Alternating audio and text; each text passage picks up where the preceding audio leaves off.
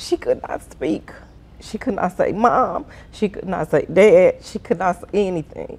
But today, I can tell you, she can read. She say mom. She can cook. If she needs to get in the house, she knows the alarm. We make sure, even though we don't allow her to just utilize the alarm, we teach her those things regardless.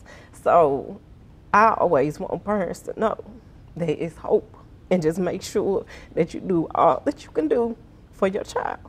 And I'm I'm telling you, like I said, she could not talk. I would never know. I wouldn't have ever thought that I would be where we at now, reading to me and not going to bed. So it's a blessing.